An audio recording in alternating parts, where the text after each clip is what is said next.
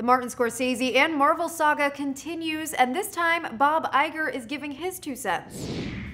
The Walt Disney chairman and CEO commented on the filmmaker's criticism of Marvel films in a BBC radio interview, saying he doesn't think Scorsese has actually ever seen a Marvel film. When asked about Scorsese's criticism of the Marvel Cinematic Universe and comparing them to theme parks, Iger says, "I admire him immensely. I think he has made some great films. I look back and think of Goodfellas and Raging Bull, to name just a few, Taxi Driver, just a phenomenal filmmaker. And I think I would debate him on this subject. These are talented people that are putting their hard work and talent into making films that entertain people in theaters around the world." He went on to note, "I don't think he's ever seen a Marvel film. Anyone who has seen a Marvel film could not in all truth make that statement." Iger also spoke about the Star Wars movie franchise, clarifying that when it comes to those films, he feels less is more. "I've said publicly that I think we made and released too many Star Wars films over a short period of time. I have not said that they were disappointing in any way. I just think that there's something so special about a Star Wars film,